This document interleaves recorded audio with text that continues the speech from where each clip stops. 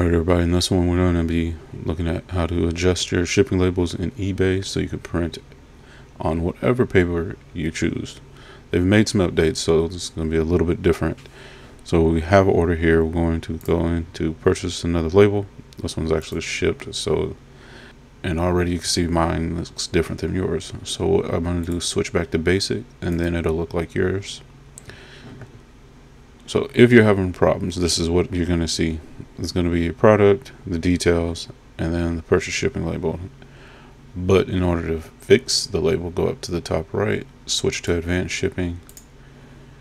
And now we have the old settings like you just saw.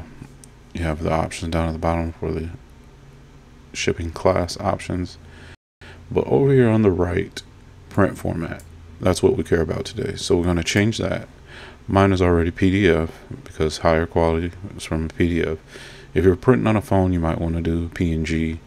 There are certain other situations where you need to make some adjustments that PDF doesn't allow you to do. And if you're doing this process on a mobile device, it will look a little different.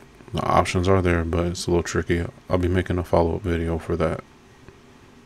And you can print it to 8.5.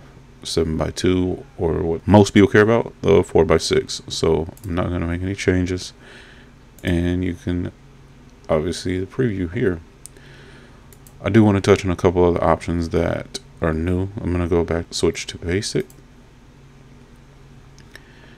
and for these I have QR code available, and I'm going to jump over to another video clip for that. What the QR code allows you to do is just print the QR code out or have it on your phone, go to the post office, they'll scan it and generate a label for you. Similar to what you do with like Amazon returns and stamps.com, or USPS Click and Ship, now offers this as well. So you don't have to print the label at home if you don't have the resources to do so. Alright, so that wraps up this video. If you have any questions, I missed something, I grazed over, went too fast, please let me know and I'll answer or update the video. As always, thanks for the likes, comments, and subscribes, and I'll catch you in the next one.